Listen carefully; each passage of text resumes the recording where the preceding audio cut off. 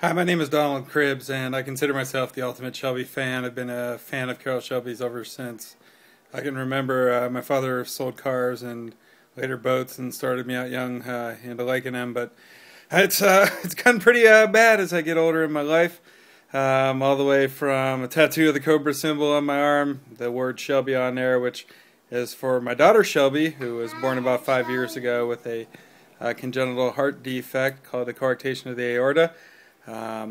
Everything is fine with her now, but I've collected books. I've collected every movie on the subject.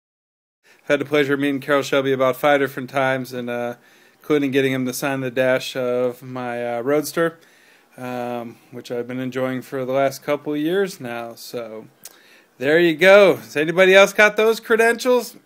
I don't think so. I think I'm the ultimate Shelby fan.